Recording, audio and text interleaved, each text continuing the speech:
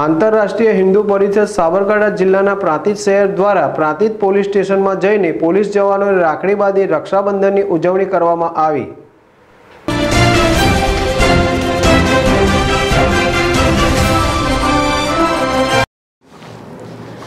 AHP Prantij દ્વારા રક્ષાબંધન કાર્યક્રમ યોજાયો।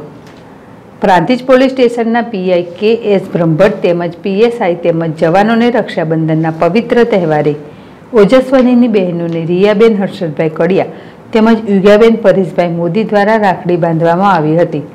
આ કાર્યક્રમમાં એએચપી ઉત્તર ગુજરાતના પ્રાંતના ઉપાધ્યક્ષ ઉર્મિલાબેન ત્રિવેદી, સાબરકાંઠા જિલ્લાના મહામંત્રી નટુભાઈ બારોટ, અલ્પેશભાઈ રાવલ, મેહુલભાઈ પટેલ, વિજયભાઈ ભોઈ વગેરે કાર્યકરો હાજર રહેલા હતા। મિતેશ શાહ સાથે સંજય રાવલ, ZSTV પ્રાંતિજ।